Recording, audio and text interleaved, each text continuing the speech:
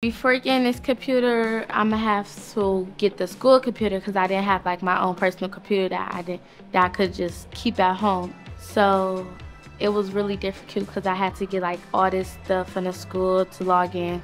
Sometimes I like to code games in Scratch. It started when I went to a library and they were teaching me about coding. And I really feel happy because normally when I try to go on websites such as Scratch on my school laptop, which is a coding game, it just says it's just blocked. So now when I look it up on this, it will probably show that it's not unblocked. I'm looking for a good school to go to. So when I do get into that school, I'm gonna use the computer to do more schoolwork. It's really helpful and good that y'all giving out free computer for the people who need it.